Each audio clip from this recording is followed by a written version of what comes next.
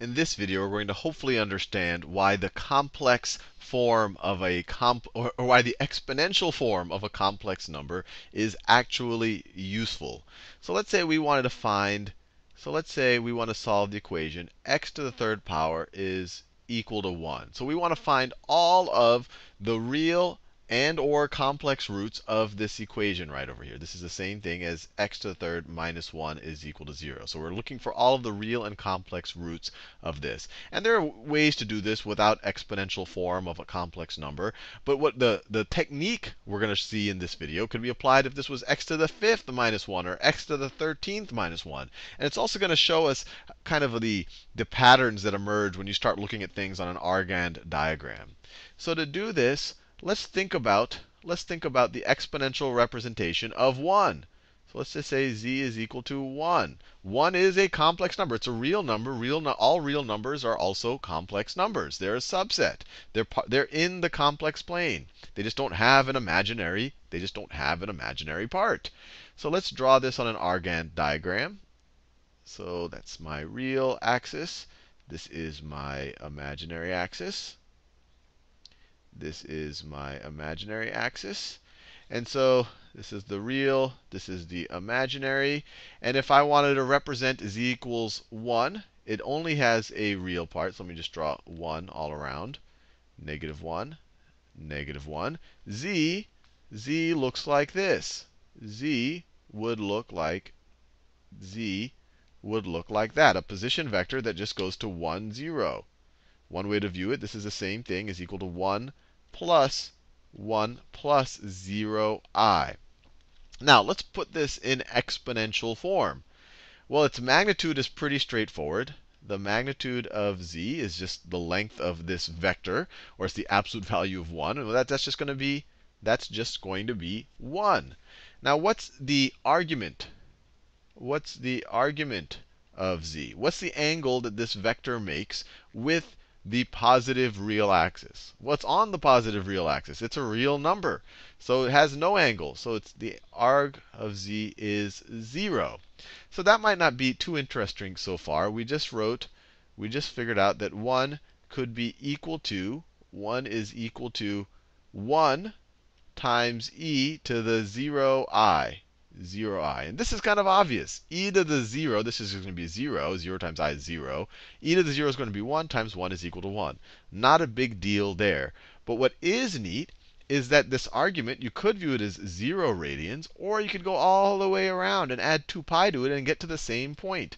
You can go all the way around and add 2 pi and get to the same point. So the argument of our complex number, or of the number 1 really, could also be an angle of 2 pi, or an angle of 4 pi, or an angle of 6 pi, or an angle of 8 pi. So we can write 1.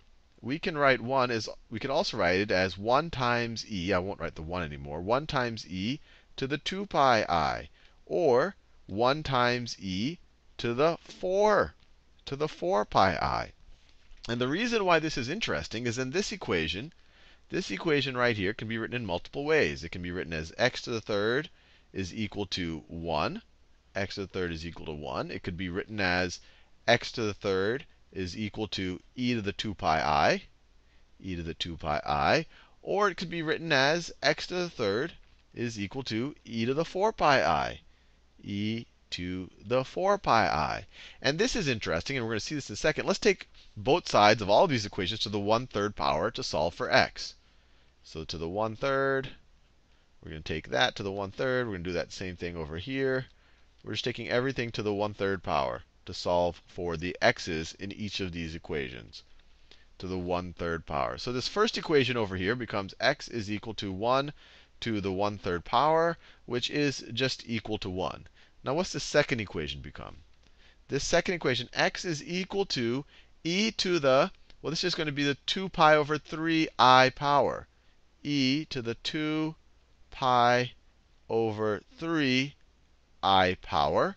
And then this equation over here is going to be, so x is going to be equal to, obviously the 3 to the 1/3, that just becomes x to the 1. X is going, let me do that same blue. X over here is going to be equal to e to the 4 pi over 3i. the 4 pi over 3I. So let's think about this for a little bit. What is this? So immediately, what's the argument here? So these are three different roots. Let me call this x1, x2, and x3. So these are three different numbers. One of the roots is 1. That's pretty clear over here. 1 is one of the cube roots of itself. But these are other numbers, and these are going to be complex numbers. So let's visualize these numbers a little bit. So what is the argument? So for all of these, so the magnitude of x2 is still clearly 1. It's the coefficient out in front of the e.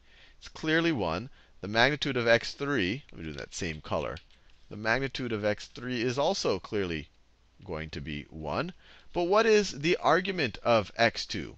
What is phi? What is the argument? Well, it's 2 pi over 3. It's 2 pi over 3. So how would we draw x2? So the angle is 2 pi over 3. It's easier for me to visualize in degrees. So 2 pi is 360 degrees.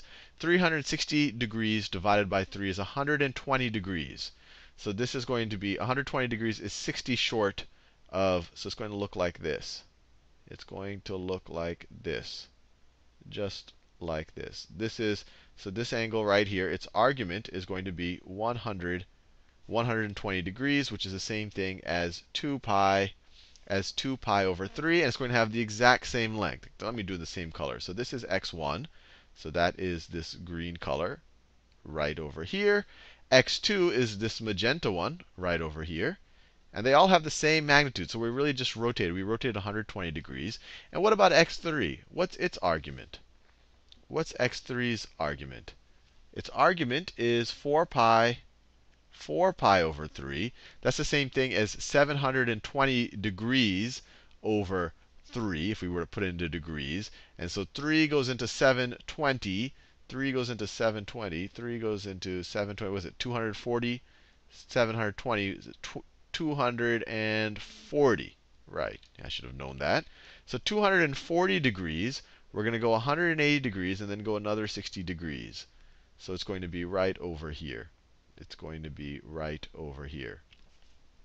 So let me draw it like this. It's going to be right over here. So this is going to be, that angle right over there is 4 pi over 3 radians. 4 pi over 3 radians, which is equal to 240 degrees. And once again, it has the same magnitude.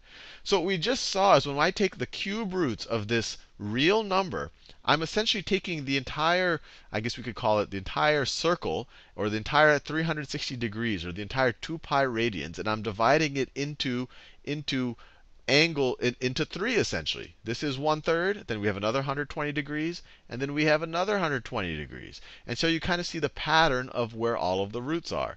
And in case you're still not satisfied, you're like, well, you said you would find complex roots. Yeah, I'm not used to this, or this is actually being complex numbers. I actually want it to be in the form a plus bi. We can easily figure it out from this right over here. So x2 is going to be equal to, it's going to be equal to the cosine of 2 pi over 3 plus I times the sine of 2 pi over 3. Sine of 2 pi over 3. And if you look at this over here, we can figure out what those things are going to be. This is the angle right over here. If this angle over here is 60 degrees, which it is, because this up here is 30 degrees, and the hypotenuse, or the length, is 1, then this over here is square root of 3 over 2, and that this distance right over here is negative 1/2. So x2 is going to be equal to cosine of 2 pi over 3 is negative 1/2. Did I do that right? Yep, negative 1/2 plus I times sine of 2 pi over 3. That's this height over here, which is square root of 3 over 2 I. So that's x2, and we can do the exact same thing with x3. x3 is going to be equal to its x value, or I should say its real value is going to be the exact same thing. It's going to be negative 1/2. And then its imaginary value, so this angle right over here is also, this just from the negative real axis down to the vector is going to be negative 60 degrees. So this height right over here is going to be negative square root of 3 over 2. So it's negative 1/2 minus the square root of 3 over 2I. So using this technique, we were able to find the three roots, the three complex roots of 1. This is one of them. This is another one. And of course, 1 is one of them as well. Where did we do that? 1 is one of them as well. And you could use this exact same technique. If we were finding the fourth roots, we would take the 300, the 2 pi radians, or the 360 degrees, and divide it into 4. And so it would actually be this. It would be I. It would be negative 1. It would be negative I. And we know if you take I to the fourth, you get 1. If you take negative I to the fourth, you get 1. And if you take negative 1 to the fourth, you get 1. And if you take 1 to the fourth, you get 1. And so you could do this. You could find the eighth roots of 1 using this technique. Now, the other question that might be popping in your brain is, why did I stop at e to the 4 pi I? Why didn't I go on? Why didn't I go on and say, well, this is equal to e to the 6 pi I, and look for another root? And so if I did that, if I said x to the third, let's say I wanted to find a fourth root here maybe.